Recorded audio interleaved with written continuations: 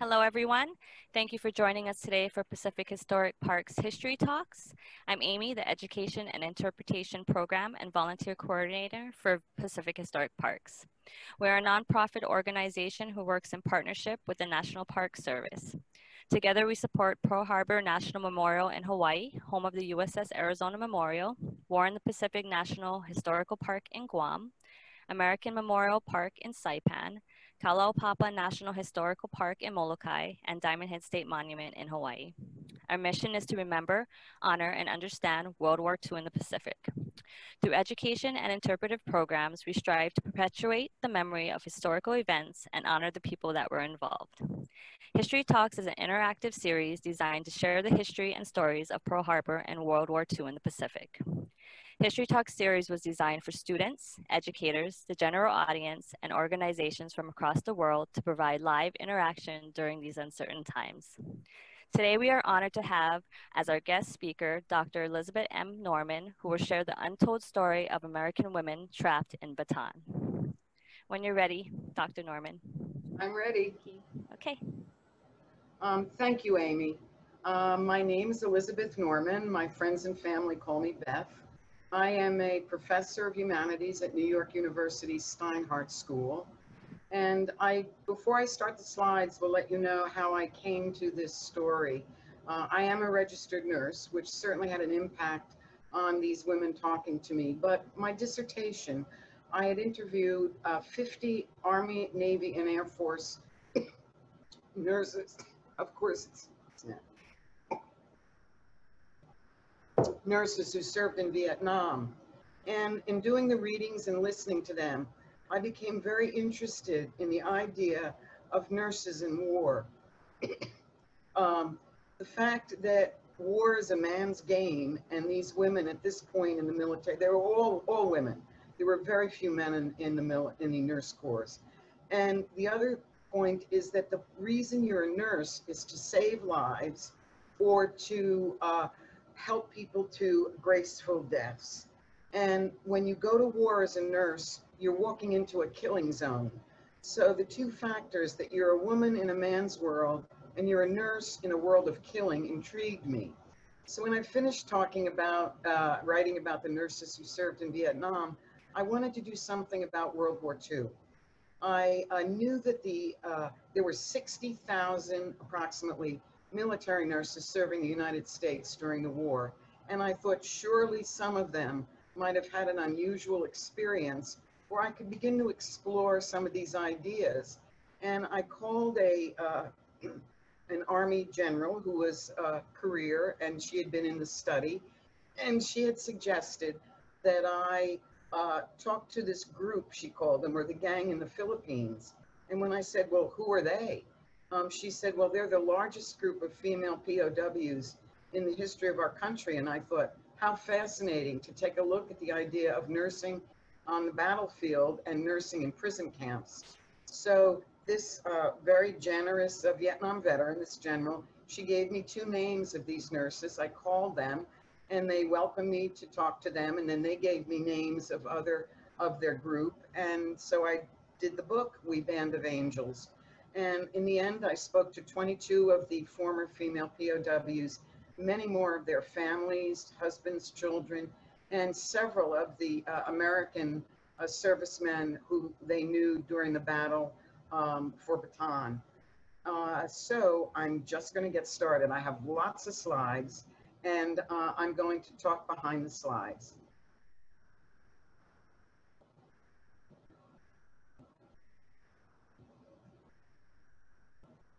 So the name of my book and the study was We Band of Angels. And when you think about what was going on in America, who were these women? Well, they were the daughters of immigrants. They were the daughters of farmers. Their dads worked in the factories. And when they graduated from high school, they chose one of the three professions or jobs that women in that era, in the early 20th century, chose. You could either be a nurse, you could be a teacher, you could be a secretary, and maybe if you were a Catholic, you could be a nun. But these nurses decided that they were going into nursing, and then they did something that was quite different from other women of their generation. They volunteered to join the American military. And that made them different from most women who born, raised, married, and died in the same town during that part in America. When I asked them why they joined the military, several of them said to me they looked at their mothers, particularly the women who had mothers on a farm, and they said, we just didn't want to work as hard as our mothers, and they wanted a sense of independence. So what they did is they first, the young nurses volunteered for the American Red Cross, which was almost like a reserve for the Army and the Navy military. And in 1940, the sorry, in 1940, the American draft took place, and they suddenly needed more nurses. Up until that point, the nurse corps were quite small, and many of them were filled with career nurses who came in during World War I. But all of a sudden, these young nurses could join the Army, and they did. And they really wanted to get to the Philippines. Why would they want to get to the Philippines? Because the Philippines was like an American possession. Serving in Manila was like, it was called the Pearl of the Orient. So one of them wanted to go to the Philippines so bad. She was working in Letterman, and she tried to sign up, and all the slots were taken, Letterman Hospital in San Francisco. Then the next month it was filled up, and finally the third month that she couldn't get over to the Philippines, she crossed somebody's name out, and this woman became a POW. And I said to her, well, how do you feel about that? And she said, well, she said, I wanted some adventure, and I got a little more than I bargained for. But this first slide is a group of 6 nurses, as you can see, on their way with the U.S. Army Transport Holbrook in October of 1941. This was less than 8 weeks before the war broke out. And if you look at them, you say they sure don't look like they're in the military. Well, women, they didn't have travel uniforms. They got to wear whatever they wanted to. So no one believed in the people I talked to that Japan was going to attack the United States. They just never thought that a small island nation would come after a country like ours, who had helped win World War I, had overcome the Great Depression. So these women signed up and sailed off on the Holbrook, expecting to work a little bit, but to have a really good time. And I'm just going to try to turn on the pointer here. Okay. These nurses, the 2 on the right in the back, did not become prisoners of war, but the 3 in the front and the 1 on the left sailed off for the Philippines, and they didn't return because they became prisoners of war. So they get to Manila, and pre-war nursing in Manila was really nice. Anybody who's ever worked as a nurse, these nurses worked basically maybe 4-hour shifts, longer shifts. They got busy when the fleet was in town. There were bar fights on the island of Corregidor where some of them worked. People got hurt in the polo matches, but it was a really nice life, they said. You only needed 3 pieces of clothing to really go to the Philippines. You needed your white nurse's uniform, and this is Helen Cassiani obviously working as a nurse. You needed your nurse's uniform. You needed a bathing suit because it was very hot and you wanted to swim when you weren't at work. And after sunset, you needed a long gown. So they enjoyed meeting the Pan Am pilots. They went from Depression era life on farms to having people do their laundry. They played tennis. They had ball boys. They all said to me, it was marvelous. It was just a wonderful way to live. And I love this slide, mostly because of the outfits. All 5 of these women became prisoners of war. This is a little earlier than the Holbrook transport, but they're in front of the Army and Navy Club, which was the center of social life in Manila for the nurses and the military officers. But it looks like here they're getting ready for some sort of luncheon. But the fall of 1941, really there were signs of war, even in Manila. And they gave out identification cards, and here's one of them that one of the nurses had. This is Louise Anchex, and she came from Mendota, Illinois. The nurses came from all over America, and as I'll try to mention the states where I know they came from. But I like this slide because it also shows you that not everybody was 23 years old. This is Louise Anchex in 1941. You could see, and here she is in her World War I uniform. So she was a career Army officer, and she served um, overseas and then the Philippines. What happened in the Philippines? Certainly at Pearl Harbor, you're well aware of December 7th. Well, a few hours after Pearl Harbor was attacked, the Japanese turned on the Philippines. It was December 8th because they were over the international date line. And there had been some information shared between reporters, a man who was in Hawaii named Tremaine with a reporter in Manila, and he said, "Hey, we're under attack." The reporter in Manila went to the Air Force, to the headquarters, and said, "We heard the Japanese are attacking Hawaii." And they told him to call his friend back in Hawaii and tell him to go back to sleep. So there was a great delay in responding. And sure enough, a few hours after Hawaii was bombed, the Japanese turned towards the Philippines, a lot closer to them. They bombed a small camp in northern Luzon where there was a nurse just getting ready for regular OR surgical duty that day. And she said when the planes came in with no warning at all, she said, "I really think they came in so low I could see the pilots." But the problem was Clark Airfield, which was outside Manila, was the main air base for the Army Air Corps in the Pacific Far East. And they had been warned, but General MacArthur did not approve the planes going into the air to protect or to chase any Japanese. For most of the morning of December 8th, around 11:35, he said, "Okay, we're going to do it." So they fueled the planes, they put bombs on many of them, they camouflaged some of them, but some of them, they literally were left on the runway at Clark, wingtip to wingtip, and everybody went to lunch. So at 12:35 on December 8th, they attacked Clark Airfield, and they blew up the oil dump, they blew up the barracks, they blew up the airstrip, they blew up everything. Fort Stotzenberg was the main military hospital that served the field, and the nurses there were again just expecting a normal Monday morning workday when all of a sudden the world exploded, and with no training, no preparation, nothing, they started to have to crawl around on the ground during the bombing so they wouldn't be hurt. They learned there were so many casualties coming in that they did very informal triage. They tried to give pain medication to the men, and they would take merthiolate or red lipstick, and they'd put a red M on their forehead so people knew that this man had already gotten his morphine.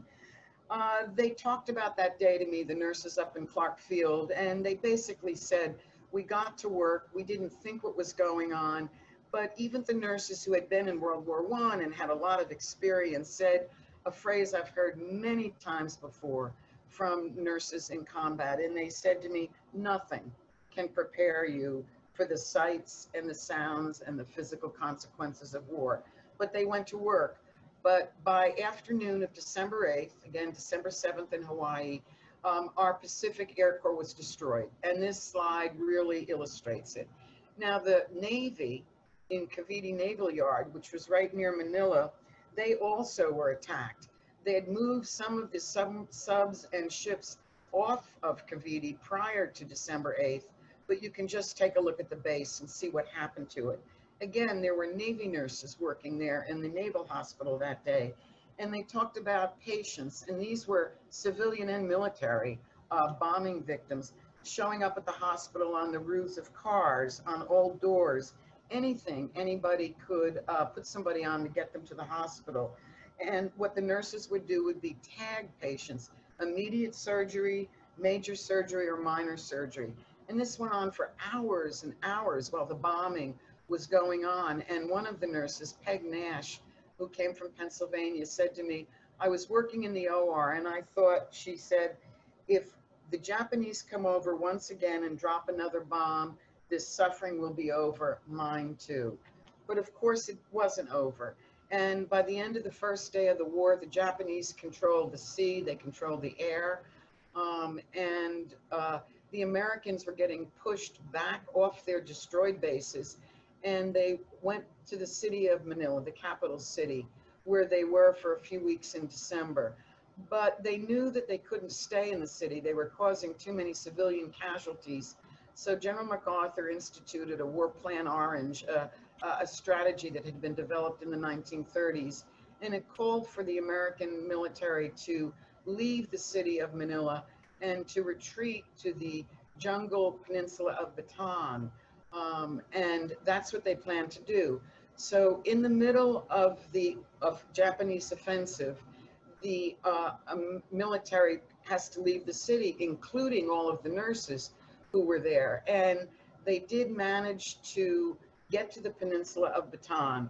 But the Navy nurses who had left this Cavite Naval Yard Hospital, they also went to Manila, and they did not retreat to Bataan. The Navy stayed in Manila, and on January 1st, 1942, this is the group of Navy nurses who surrendered to the Japanese. There are 11 of them, and they're standing in front of Santa Scholastica School, which they've turned into a hospital. I really like this slide. If you look on the far right, you'll see a woman who surrendered wearing a dress with a Peter Pan collar and a belt. That's Dottie Still. And the nurses did not have what we called combat fatigues, nothing. So as the war progressed, as the bombings went on, they had to get out of their white uniforms, and they found homemade cloth. And the Navy being the Navy, they made blue uniforms, dark and light blue uniforms, and that's what they surrendered in, their homemade uniforms. The Army nurses did a similar thing, but of course their homemade uniforms were khaki. When these nurses surrendered, they didn't have any idea what the Japanese were going to do to them, but they did know one thing. When the Japanese came into this makeshift hospital, they were going to loot. And so the lead nurse, and it takes many things to survive combat and the prison experience, and leadership is absolutely at the top. But if you look at the front row, second to the right, there's a woman in very dark hair. She looks a little older than the other women. That's Laura Cobb. She was the chief of the Navy nurses, and she told the nurses to go into the closet where they'd stored their medicines and to mislabel them.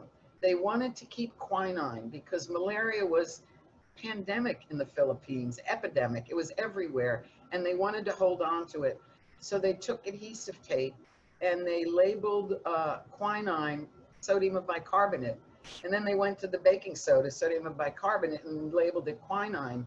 When the Japanese came in, they walked off with what they thought was a very valuable medicine, and they had nothing.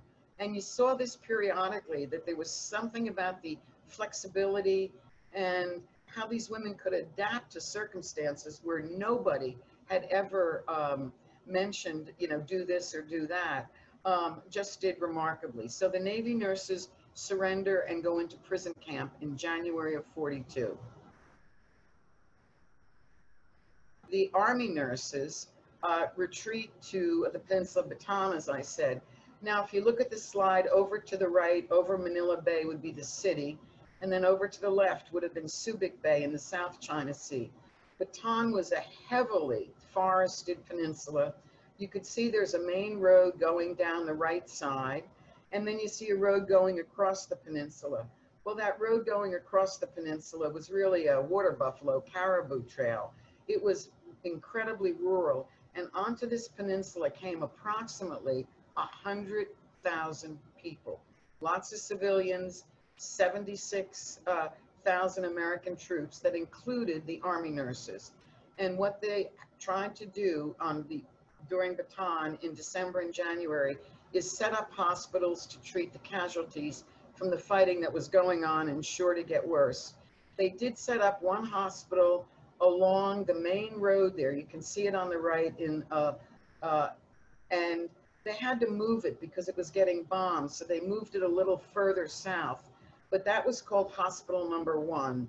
And I'll show you a photo of that in a minute. The other hospital that they did was deep in the jungle, not too far from the Mariveles Mountains, if you look towards the bottom part of the slide. And there they set up one of the most remarkable hospitals, certainly in 20th century American military history. This was an OR on Bataan. They took what medical supplies they could, and the fighting was so severe. Remember, by now, the Americans are pushed onto this peninsula, and the Japanese are controlling everything.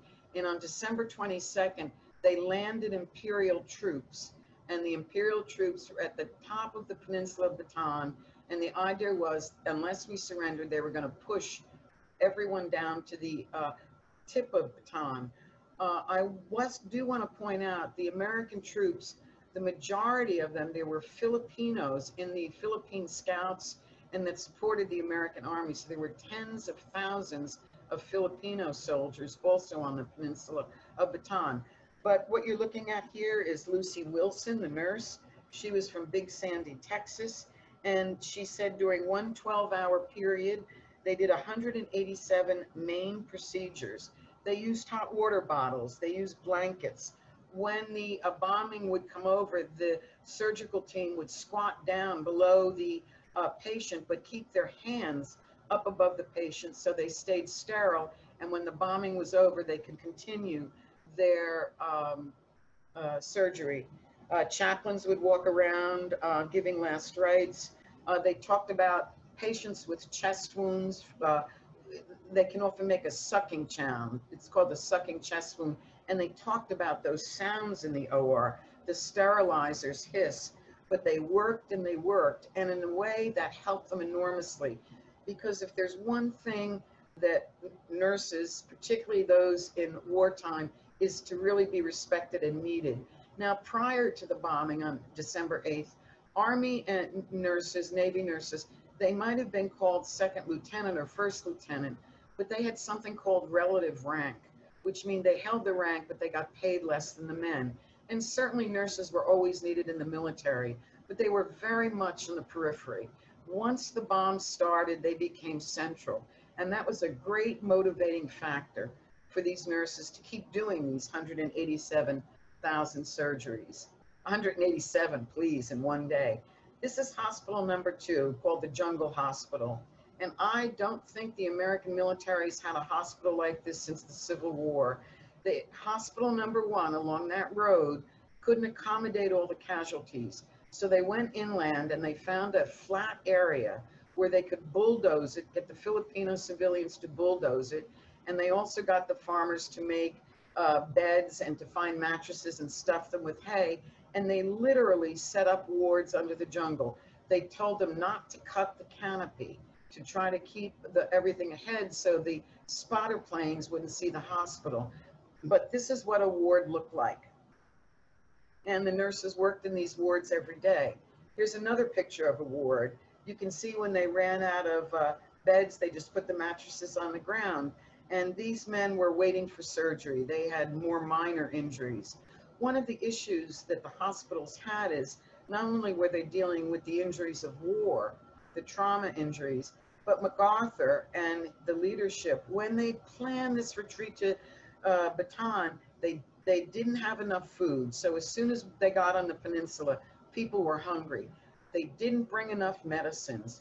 So everybody was getting sick with dengue fever, malaria, dysentery. So what you had here is not only men who needed surgical care for their war wounds, but who were very sick themselves. And on top of that, the nurses were not eating anything. They were eating very minimal things too. So they were also getting dysentery and losing weight. But again, they felt needed. They felt this esprit de corps. And that, again, this hospital number 2, I had a very hard time trying to get this into my head when I spoke with these nurses. And one of them said to me, you know what? Did you ever see that movie Gone with the Wind? Of course. She said, if you think about the scene in the Atlanta train station where the camera starts on one casualty and then eventually pulls back until the entire screen is filled with casualties, They said that's what number 2 looked like. You'd walk into the jungle and it would be dark. And then as soon as your eyes would get accustomed to the darkness, as far as the eye could see were different wards in hospital number 2. And as December moved into January, January moved into February, the Japanese are pushing down, the casualties are getting worse, the medical illnesses are getting worse, and hospital number 2 kept expanding and expanding. I believe towards the end they had about 6,000 patients in this hospital, and all of them surrendered to the Japanese. But the nurses just kept working. This was the very glamorous nurses' quarters. They went from living in a very nice peacetime military quarters to literally in the jungle. They talked about monkeys swinging in the trees, but that stopped because as the fighting went on and hunger continued, the monkeys disappeared because they were eating them. They learned to find the metal coffee cans that got discarded and fill them with water and put them under the legs of the bed so the ants wouldn't crawl up and bite them. But again, their morale stayed high. And as one of them said, well, we didn't have much choice. There was nowhere to go. But they were believing in these rumors. And there were rumors, and MacArthur told them just an outright lie during the fighting when he said, help is on its way. Well, there was never help coming to the Philippines. The fleet was sitting on the bottom of Pearl Harbor, and our Air Corps was destroyed at Clark Field. So it did keep morale going. And I said to one of the women at one point, come on, didn't you really question some of these rumors? And she said, you know, it's ludicrous now to talk about these rumors, but those rumors really kept us going. We held on to them, and they kept us going for many weeks. The nurses went from working very nice shifts pre-war to just working. You worked from sunrise to sunset or from sunset to sunrise. And here's a picture of Jeannie Kennedy. She's from Philadelphia, Mississippi, and she's sitting on her bed and she's repairing her overalls. What the Army nurses started to wear were Army Air Corps coveralls, and they were much better than the dresses that they had been wearing. However, when you got on Bataan, if you got a hole in your shoe, if you got a hole in your coveralls, you fixed it. You know, there was nothing else coming. So there she is sitting on her bed. And what the nurses would do on Bataan, and that's Jeannie sitting on the rock looking directly at the camera, is when they would get time off, they put screens in front of the river that went by them. It was really a creek. And they'd just sit there in the coolness and they'd talk and they'd just try to decompress from the tragedies that they were seeing in their hospitals. One of their favorite were to sing songs from their states and from their popular country songs. And they said even those few minutes just helped us get ready for the next shift. The woman on the far left is Rosemary Hogan, and I'm going to mention her in just a minute.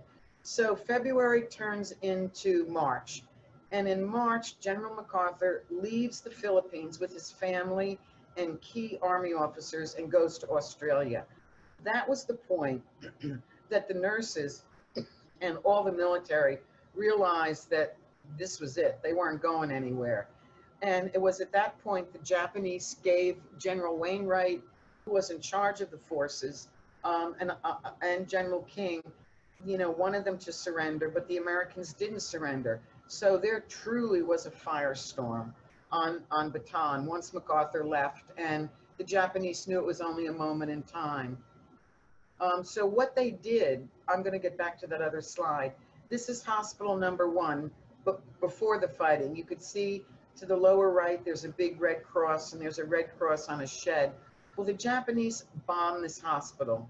2 500-pound bombs went right through the roof of one of these wards and killed patients, blew corpsmen and blew medics up into the air, beds. 2 nurses were wounded with shrapnel, and one of them was the nurse you just saw in the previous photo, Rosemary Hogan on the far left. But they kept working, and both the nurses who were wounded with shrapnel became prisoners of war. Now, there's certain things, as you know, in wartime that really help. And I already had mentioned Laura Cobb, the Navy nurse. Well, here's the Army nurse. These are the Army nurse leaders. And again, one reason these nurses were able to do what they did was their leadership. Now, if you look on the far left, that's Josie Nesbitt. And in my opinion, Josie is she's the real hero and leader of the nurses. She was the assistant to the nurse corps, but she was the kind of leader you hope you get in times of crisis. She worked very hard. She was a head nurse at number 2, and she just worked herself as hard as she demanded of her staff. But she had a great streak of humanity in her. And when she saw a nurse wasn't feeling good, she made sure she got some food. If a nurse had a hole in her shoe or ran out of underwear, she did what she could. So she was very much a strong leader and a great humanitarian. The Filipino nurses called her Mama Josie. The woman in the middle is Maud Davison. She's the chief army nurse in the Philippines. Maud Davison, like Josie, was a career military nurse. She was born in Canada, but she'd spent the career in World War I up through this. If you look at Maud Davison's face, you can see the kind of leader she was. She really represented a mid-20th century military leader. You did what you were told. You always referred to her you called her Miss Davison. You never called her anything else, although behind her back they call her Ma Davison. And she demanded absolute responsibility and respect from her nurses. You can see, if you can see the slide clear enough, they never lost their sense of humor. And the sign they're standing in front of says nurses' quarters, please ring before entering. Trust me, there was no electricity. And the woman on the right on this slide is one of the younger nurses. That's Anna Williams from Harrisburg, Pennsylvania. Maud Davison was 57 years old at this picture taken, and Anna Williams was in her early 20s. So you had the youngest and the oldest there. Well, once the Bataan hospitals were bombed, it was bombed, the Japanese troops were getting so close to these hospitals, which held thousands of patients, General King knew that he had to surrender. And so they planned to surrender. And on April 10th, that's what happened. And before the surrender, though, he was determined to get the American nurses off Bataan to this fortress of Corregidor, which was an island 2 miles off the coast of Bataan. And into the island, prior to the war, they dug these laterals. And one of these laterals was a hospital lateral. And you can see a picture here of a nurse in the 1930s sitting in the lateral. Well, as they go to get off Bataan, the Japanese were so close, the nurses told me they could hear small arms fire near the hospital. So the chief nurses got their staff together and they said, we've been ordered to leave. And this was the most difficult moment for these nurses in their entire war experience. Imagine yourself, you're in charge. The average nurse had 300 patients under her care. You just had to walk away. You had to walk past those beds in the jungle. You had to walk past those sheds where men had been wounded and leave them. And their whole lives, that bothered them. They'd often say to me, you're a nurse, you'll understand this. We were just following orders, which they were. But it bothered them to the end. Now, Josie Nesbitt, who ran the jungle hospital, heard the orders, and she went to her surgeon, to the commander, and said, if my Filipino nurses don't go with us, none of us are going. Now, Josie always respected the military, and she so shocked the Duckworth, who was the surgeon in charge of the hospital, that he called Corregidor and he got the orders changed, and all the nurses got to leave. And there's no doubt that Josie's insistence that her Filipino nurses leave saved lives, because as many of us know, after the surrender on May 10th, the Japanese gathered up the Filipino and Americans, put them on a forced march from the tip of peninsula of Bataan to the end. And it was the first major atrocity of Americans and Filipinos in the war. If the men fell behind, they were murdered. They weren't given food. They weren't given water. And while there's great controversy over the number of men who died on the Bataan Death March, it's in the hundreds. And these nurses were spared that. But once they got over to Corregidor, they were put to work in the hospital tunnel, which looked nothing like the slide you're looking at here. It had triple tier bunks and 1,000 patients in it. And so the nurses got to work. Once Bataan fell, everything turned on the island of Corregidor and it became a siege. They bombed 24 hours a day. The casualties were horrific. As April moves into May, General Wainwright was able to get some forces, including some nurses, off of Corregidor, but he surrenders. And here's a group of nurses ready to surrender. And what were they to do? Nobody told them what to do. But Maud Davison gathered them all together and said, you're going to keep working. You're going to keep your Red Cross armband on your sleeve in the hopes that the Japanese recognize it, and you're going to keep your head down. And that's what they did. The Japanese entered these tunnels. They couldn't believe there were women in the American military because there were none in the Japanese military. They had 12,000 Marines and soldiers to deal with on Corregidor. So they left the nurses in the tunnel for a while. But they also realized that they had a propaganda coup on their hands. And the night of the surrender, this is one of the most poignant documents I've ever seen. And it's in the Army Medical Museum in Fort San Antonio in Texas.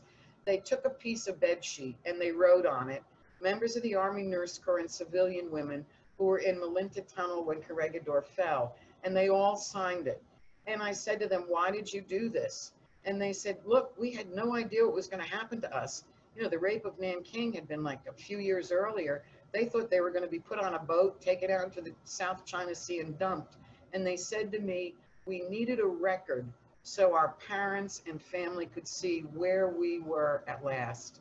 And you can just take a look at it. You can see Maud Davison is at the top of the second column. Ann Mueller was a chief, very senior nurse, and Josie Nesbitt is on the right. So that's what they did. And then the Japanese, when they found these nurses, marched 6 of the youngest of them out of the tunnel and sat them down for a propaganda photo. And it was the first time the nurses had been out of the tunnel. And the nurse on the far right, you can see she's looking away. They got to look around and they got to see the damage that had been done to Corregidor. And the person on the far right, Eleanor Garin from South Bend, Indiana, I got to know her and I asked her what was she doing, and she was so angry that they had surrendered. And anger is a good characteristic to have when you surrender because it's certainly a motivator. And she said to me, I'll be damned if I was going to look at a Japanese photographer and smile. So that's the photo. Now, the one thing they wanted to keep doing was work as nurses. So the Japanese, again, were going to come into loot, and they decided the only thing they needed to keep working was their wristwatches. So they tried to pop the jewels out of them, scratch them a little bit, make them very unappealing. And their nursing school pins, which are often gold and jeweled, they kind of left those around. And the Japanese took their nursing school pins, but didn't take their watches. So they went to work. But in June of 1942, the Japanese moved the Army nurses off of Corregidor into the Santo Tomas internment camp, or STIC as it's known. This was a Jesuit, very old Jesuit university in the heart of Manila. It had a wall around it, and it was a perfect spot for the Japanese to put civilian allies, the pilots, the missionaries, the engineers, the old Spanish-American war vets who never came home. And they put thousands of people onto this campus, including the military nurses.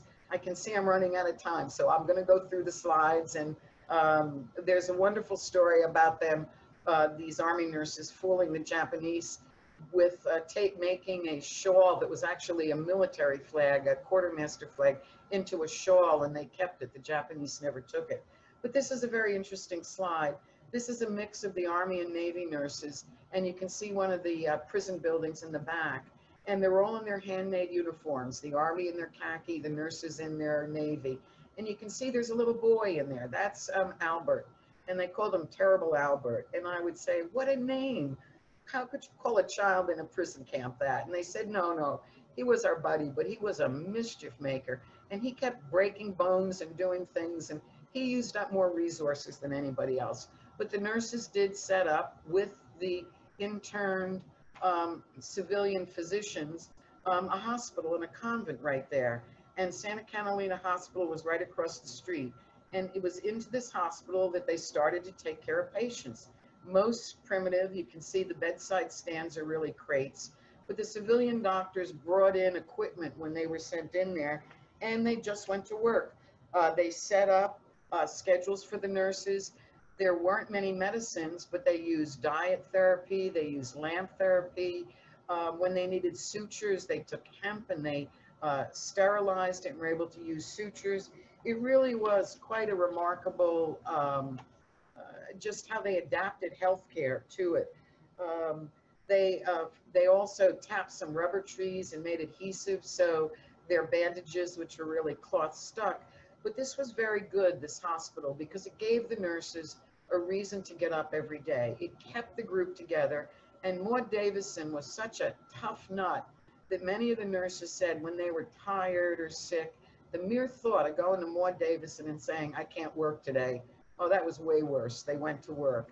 But that was incredibly important. They kept thinking they were going to be released. 1942 turns into 1943.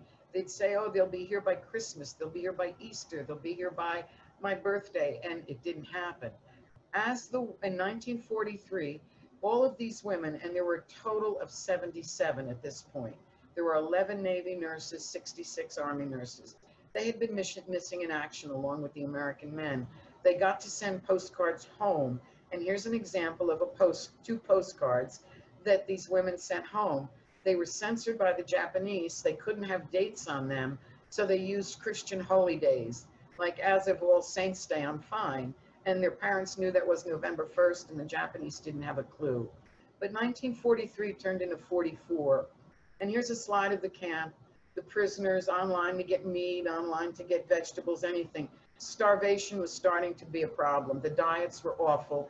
As the Japanese began to lose the Pacific Campaign, things got much worse in the camps. And as bad as it was in these camps, it was horrific in the military camps. One of the main things the nurses are grateful for is they were not sent with the men. Although they wanted to treat and care for them, there was a 40% mortality rate in those camps. So here's an example, and you don't have to be a nutritionist to see what the diets were like. People started to die from starvation. They started to get all the diseases of starvation, like beriberi. Every nurse I talked to had beriberi, a very painful disease, a vitamin B deficiency. The chief nurse, Maud Davison, was 60 years old. She developed an intestinal obstruction, which happens when your diet is not there. And she was actually in the hospital. So they started to make a joke. Who's going to get us first, the Marines or the Crows? And one night in 1945 now, remember, they went in 1942. They were sitting at their bedroom windows and they were on curfew. The Japanese were doing maneuvers on the campus. And the gate for the campus all of a sudden came crashing down. And they thought it was the Japanese, but they looked and they pulled right up to that building where the nurses were. And the tanks, they popped the hatch and they looked up where the nurses were in their second floor room, and they just said something. They knew they were saved. They said, hello, folks. Everybody went crazy. They surrounded these tanks. And here's a slide from the next day. Up on that ledge behind the American flag are the nurses. No one had seen the American flag since they surrendered. And when they saw it on the turrets of the tanks, somebody in this group started to sing, God Bless America. And by the time it was over, Land That I Love, Stand Beside It and Guide It, everybody was singing and crying, including the combat soldiers who had rescued them. And people have said it was one of the most moving moments in the war. But the Americans and Filipinos had spearheaded into this camp because they were afraid there was going to be a massacre. They were surrounded by the Japanese, who immediately started to lob artillery, and there was terrible fighting that night. And here's an example. This was Cassie, the nurse in her white uniform. They went to work. They were so thin, but this is what military nurses do. Here she's taking care of a wounded American during the battle, and before he goes into the OR, she's just making notes that will help them. One nurse told me that this was the night they knew that they were had been away so long. One nurse was asked to get penicillin. She didn't know what it was. Um, one nurse said she reached down to touch a cheek of a soldier, and she said, "You have no idea how good you look to me." And he reached up and touched her cheek and said, "How'd you like to go home, kid?" And she said it was the first time she cried in 3 years. They didn't know what C rations were, but they got to notify their parents that they were alive. And one of the first groups to get out of Santo Tomas, the first group after the Japanese had, the battle was over, were these nurses. Now, if you look to the far right, there's a woman sitting down with a khaki hat on. That's Maud Davison. And she was 60 years old, and she was not going to leave the camp. She's not going to let her girls leave the camp without her. So she got onto the truck, and off they went.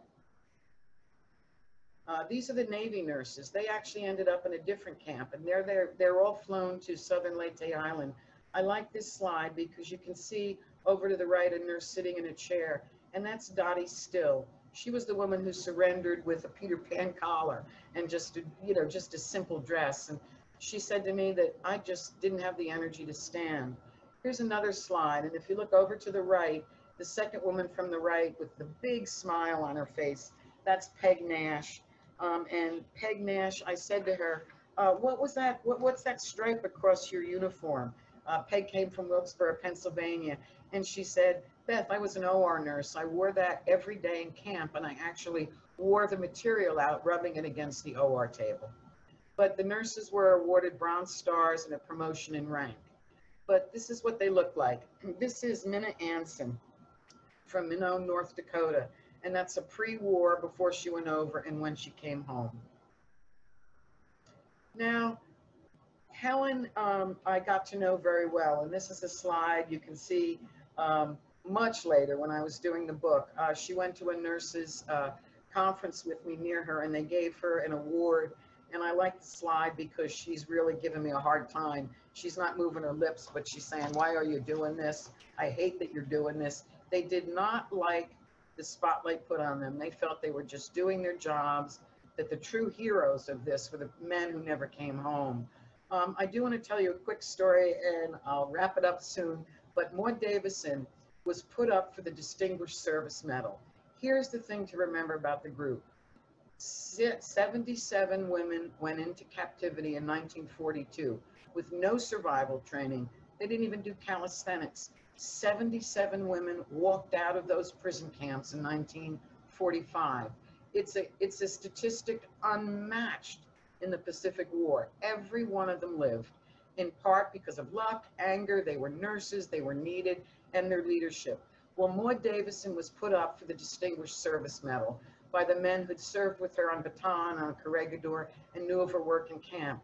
And it went all the way through the decorations board to get a Distinguished Service Medal. And she was denied at the end. And I'm just going to read you a very short sentence. And it says, "The position of chief nurse of a field command is not considered a position of great responsibility in the Distinguished Service Medal sense.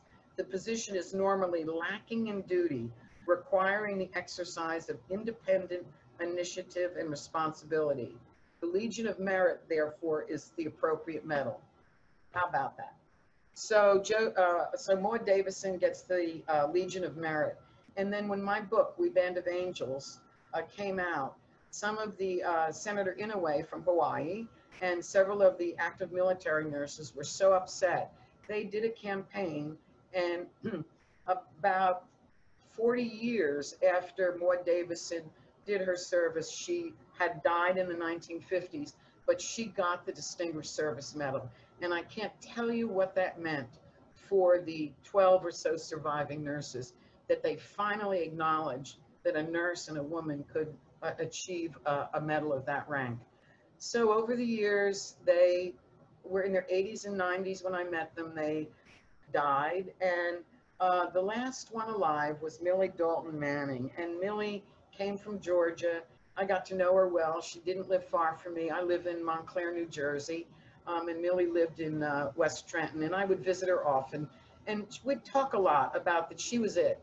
Once she was gone, this remarkable group of women was gone. And obviously, here's a picture of her in after the war, 1945, and a picture of her when I saw her. Uh, well, Millie died in 2013, and this was her funeral, and it was held at a military cemetery, obviously, and I went to it. And if you look at the slide on your left, that is Major General Jimmy Keaton, who was in charge of the Army Nurse Corps, came up from Washington and gave a flag to her son. The slide to the right, the Army Nurse Corps, many officers came to Millie's funeral, and all of those 4 active duty Army Nurse Corps officers had served in Iraq and Afghanistan. The person in the front is General Wilma Vaught, an Air Force general, not a nurse, but General Vaught signed up for and started the Women in Military Service Academy Corporation. And WIMSA, her museum and that she set up, supports all women from the revolution to today and what they've contributed to our military. Quite a remarkable woman. And then the slide in the middle, I'm going to end with this. That's the youngest of the nurses who came to Millie Dalton's funeral. And my final words for my presentation were Millie's words, because I'd say, Millie, what do you want your legacy to be? And Millie said this to me, and these are the last words of the book that I wrote about them. She said, "We spent our lives helping people, and we did it with honor and love, and we never looked back." So I'd like to thank you very much. As you can guess, I could probably talk for another 2 hours on stories, but I'm more than happy to answer your questions.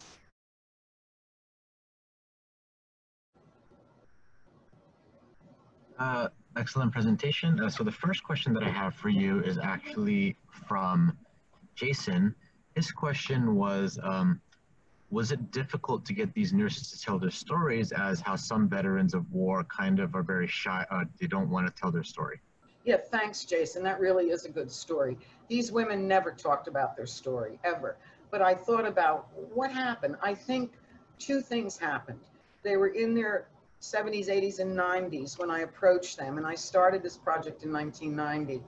And they knew that if they didn't share their story with somebody, it was going to die with them. And then I come along, and here's this registered nurse doing this research, and I think they thought that I might be the right person to tell the story to.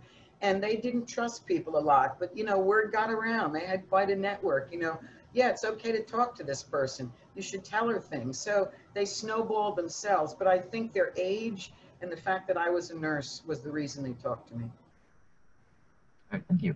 So I'm going to have Nancy. I'm going to have you unmute yourself. Mm-hmm. Okay. Thank you, Dr. Norman. I'm an NYU, now Steinhardt, when I graduated with education in physical therapy, grad. And I know that Mary McMillan, one of the founders of the Physical Therapy Association, was a civilian at Santo Tomas. She got trapped there coming back from China. She's a physical therapist. Did the nurses speak at all about other military, other non-military medical professionals who may have been helping with them in the camps?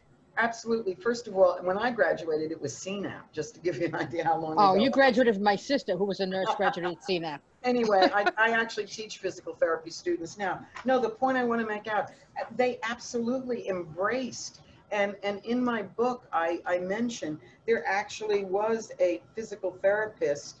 Her name was Westblot, Vivian Westblot, and she was with the nurses through the battles, and she was in camp with them.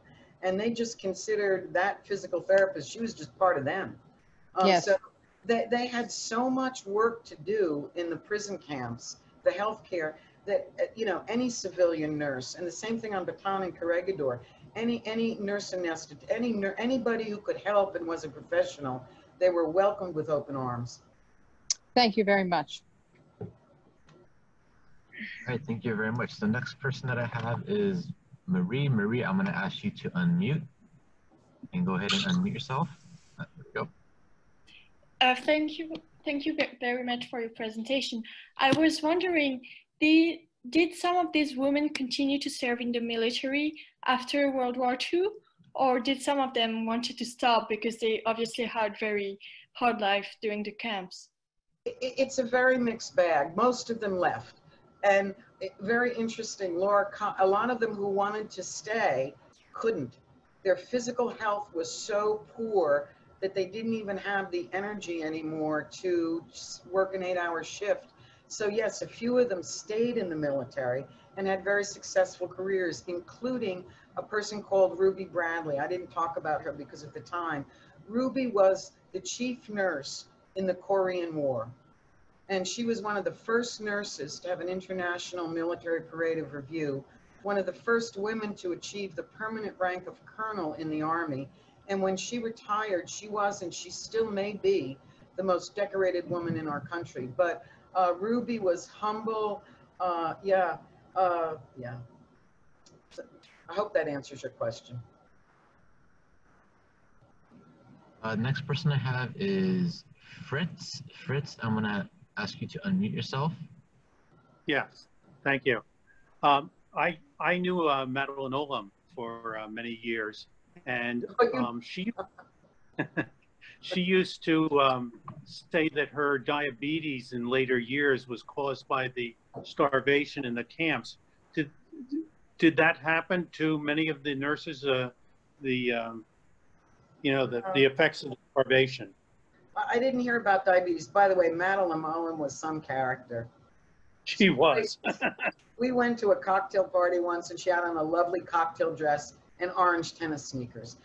No, the disease thing, again, I didn't talk about it. One of the things that happened to these women is that they were used for war bond drives to raise money, and they were happy to do it, but nobody ever studied them. They did some studies of the POWs in the 50s, not a lot. But here was a group of 77 women, we never studied them. So I can't tell you what the impact of being a prisoner of war was on their fertility, on their cancer rates, on their heart disease rates. I mean, on diseases we know prisoners of war tend to have a higher incidence of than civilian populations. So I didn't hear diabetes, but let me say, every one of them had dental problems, terrible lung problems. Several of them died of from TB. But the particular, the gynecologic and obstetric things we could have learned, we didn't. We lost the opportunity. So whether Madeline's diabetes was related to the camps, maybe, but I don't know about that. Okay, thank you. All right, we have a little bit more time for a few more questions. I have Mildred. Mildred, I'm going to ask you to unmute.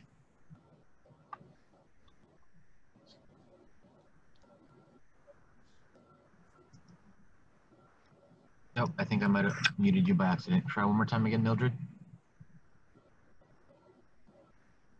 Hi, can you hear me? Yes. Okay. Hi, Dr. Norman. I was just wondering, you have this incredible amount of information from these nurses, and I just love hearing about it. How many times did you speak to each one of them, and how did you know when you could stop? I mean, I'm sure it sounds so very interesting. I'm sure you always wanted to hear from them, but did you have a set number of times that you spoke to each one of the nurses, or? No, I actually didn't, and I know the point you're getting at. Often when you interview people or you do a study, you reach a point where you say, okay, I got it all. But this was a very different group, and I interviewed them as often as I could, because I knew that they were going to be gone soon. And the more I talked to them, the more layers of the story became undone. So I honestly can't answer your question. I don't know how many times I talked to them. But I do know that, I mean, people like Millie Dalton and Cassie, I mean, I saw them until they died. So the formal interviews always kept going, but there were lots of informal conversations too. Wonderful. Thank you so much. I just want to say that I did put copies of those interviews and all my material at the MacArthur Museum in Virginia, Norfolk, Virginia, because they have a very, regardless of my feelings about MacArthur, they have a very fine archive there. So everything's down there. Wonderful. Thank you. I have one question from Sean. Sean's question is, what was the reaction from the Nurses Corps after hearing General MacArthur had left the Philippines? They got down. Everybody got down because these rumors and things that they were keeping them going, they knew, or as one of them put from that old expression, the handwriting was on the wall. And, you know, they just, and not only when MacArthur left, there was a real feeling about, you know, why had he told them help was on the way? And then as soon as he left, I mean, the fighting, you know, there was a whole new offensive that went on. It never stopped, but it got much worse at that point. This seems, I have one last question for you. It is from Karen. Karen, I'm going to ask you to unmute right now. Oh, first of all, thank you so much for the amazing stories and for putting that out. I just can't even tell you how exciting it is to hear about all of this. Thank you. My question is, as you started to gather stories, were you really highly motivated to publish these quickly? No. No, okay. No, I was not in any hurry. I knew that I needed to take my time, and I knew I was going to get one shot. And that if I didn't do it right and didn't do it thoroughly and didn't, you know, read the histories and spend time with them, I'd never have another chance. So no, I really took my time. Yeah. I mean, frankly, it took me 8 years to do this story from the start to the first publication of We Band of Angels. Wow. Thank you. But it was so interesting, I have to tell you. No doubt. All right, so that was the last of the questions, but just a couple comments from our guests. I had a couple comments saying like some that have read your book already and said they've really enjoyed it, and some during this presentation had even commented that they had bought your book and they're awaiting it with excitement to read your book. Thank you. And I will hand this over to Nanette now. Thank you. It's an honor. It's an honor to tell this story to people at Pearl Harbor. And I just, you know, I know you shouldn't speak for other people, but I can tell you that these nurses would be so pleased that there was an opportunity for people to hear their story at Pearl Harbor. Yes, that's great. Okay. So on behalf of Pacific Historic Parks and Edutainment Learning, we would like to thank you for joining us today. I am Nanette Kyoto, the Education and Interpretation Coordinator with Pacific Historic Parks. Dr. Norman, it's been an honor to have you share your experience with us, and we appreciate your willingness to share. Anytime.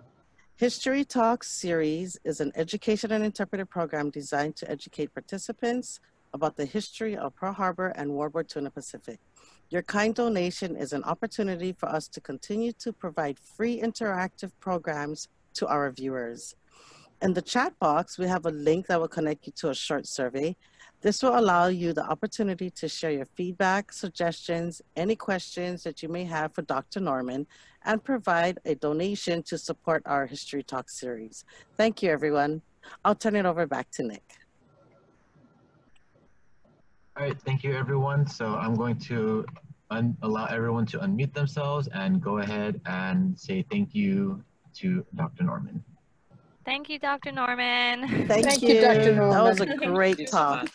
Thank you, Dr. Norman. Thank you so much. Thank you so much. That was awesome. Thank you. I want to thank the listeners. I really want to thank the listeners because I know it's morning in Hawaii. It's afternoon on the East Coast. And I thank them for it. Was really wonderful. We have listeners from all over the world, so all over.